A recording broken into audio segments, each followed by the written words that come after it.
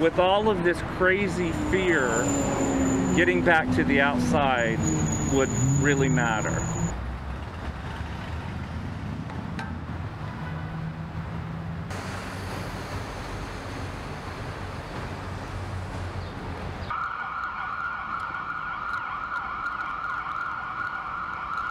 I think when we're in our apartments, our minds go crazy. The sounds of the emergency vehicles going, and we know what that stands for.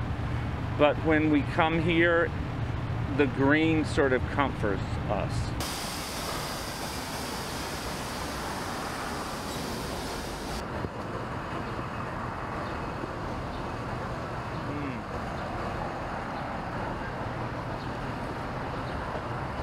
Just being in the earth, I think the juxtaposition between city life and planting is such a relief.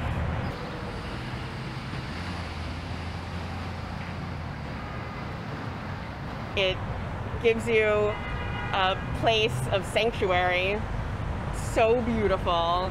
It makes you forget about what's happening, as well as having relationships with the other gardeners, which have solidified during this time. What are the ones that you planted here? They're everywhere. We're actually able to keep doing something that's physically engaging with other people, and we're able to talk about it and maybe process our feelings around all the stuff that's going on the other side of the gates.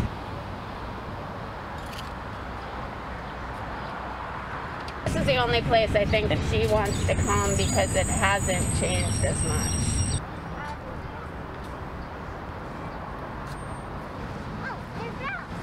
They look like bells to me.